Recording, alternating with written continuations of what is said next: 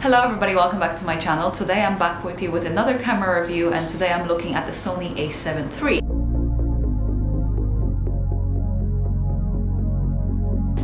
I have to say it was a very interesting test for me because I used the Sony A7R III just the previous week to that, and I really loved the camera. I think it was like one of my favorite cameras I've used so far. I was very interested to see how it performs considering it's almost half a price. I think it's around $2,000 and then the A7R III is $3,500, and they are both full frame, but the A7 III has a smaller sensor. Today I got to test out the camera with my Canon. I just took a few photos here and there with the Canon. It wasn't like a major comparison. I just wanted to see how they look next to each other and if there's any differences. So I'm going to be talking about it and comparing it on the screen so you guys can see and kind of decide. Okay, so first thing, as I mentioned, you know, it's quite an affordable full frame camera. It's only around $2,000, which I feel like is a very good price point. You know, when you're looking at Sony, you have to keep in mind that the lenses are quite expensive. So for me, as a Canon user, for example, if I was to switch to Sony, I could either get myself an adapter for my lens, which is less than ideal. I tested it out in the studio, it just doesn't work that well. Or you can just get the full, you know, proper Sony lenses, but they're very expensive. I think 24 to 70 that I have currently in my kit. The equivalent of Sony is probably around $2,500. In general, I shot at this beautiful location. It's called The Alchemist. It's in Uluwatu, which is like this beautiful area of Bali that is full of like really blue water, and it's really gorgeous. So I was comparing the Sony with my Canon. I decided it would make sense to take some photos next to each other so I can kind of compare how it works with my DSLR. I found that my focusing in Canon is a bit dodgy.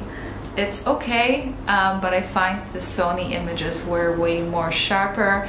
Again, kind of like with the other Sonys that I tested, the dynamic range in Sony is a bit better. You can see yourself on the screen. So in general, like the Sony A7 III is closer to the A7R III than it is to the Canon 5D Mark IV. And you know, obviously the Canon 5D Mark IV is not a mirrorless camera, but nonetheless, you know, I'm kind of over having my images usually blurred because the focus kind of misses. So this was a very nice kind of upgrade for the day.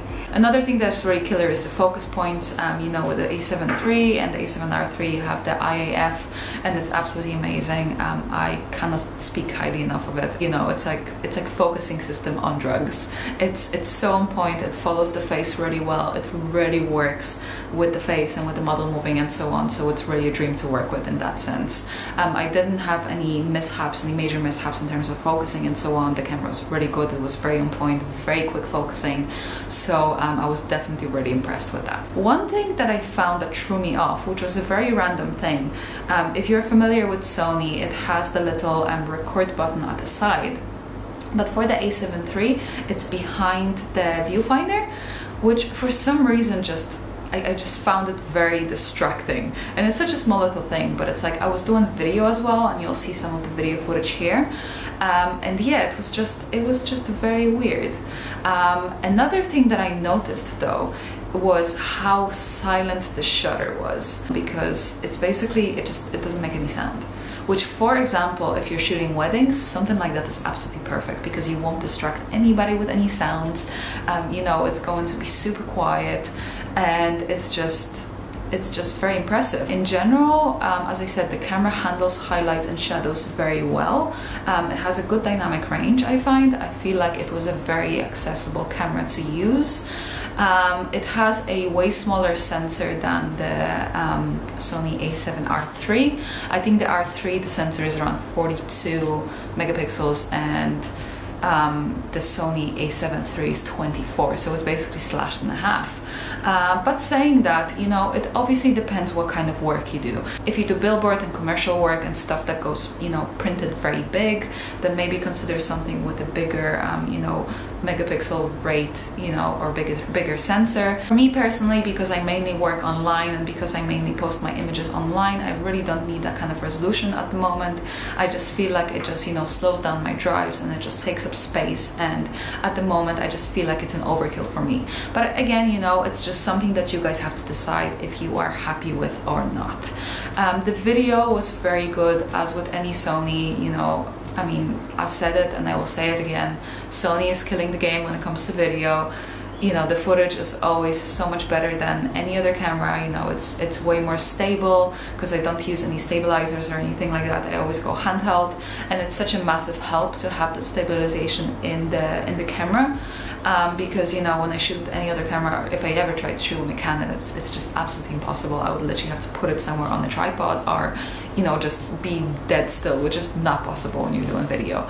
So I really do appreciate that, and I feel like Sony is really good in that sense. Only other thing that I can think of is the battery life. I don't find it too impressive still. It's much better than it was, but there is still room to improve, and I think, you know, there is ways of, you know, trying to fix it. You know, as I said, when I shoot on my Canon, I can usually get maybe 2-3 shoots out of it. Here it was maybe like a shoot and a half. With the other cameras, I was really happy with how I was able to color grade the images. I feel like the colors in Sony are really good, and they're very close to Canon, which I appreciate because I love my Canon colors. I do love color grading Canon footage. And yeah, in general, it was just like a very pleasant experience. So if you guys are looking for something that is a bit more affordable and that's, you know, a bit more maybe within your price point, and maybe look at the A7 III instead of the A7R III, you know, if I could personally choose, I would still probably go for the A7R III, just because I find it's a very nice camera, and I just liked it. It's just, you know, it's just like with everything else I do, it's just certain things I like and certain things I like more and certain things I like less. And the A7R III was just one of those cameras that I really enjoyed using, and I really liked it, and I feel like it was just this full package. Okay guys, that's it for today. I hope you enjoyed today's video. I hope you found it helpful in making your decision on buying your camera. Let me know if you want to see any more comparisons, if you want to maybe see different comparisons for different cameras, like a shootout. And yeah, let me know what you think. If you guys did like this video, please make sure to give it a thumbs up. Please subscribe to my channel, and I will see you next time.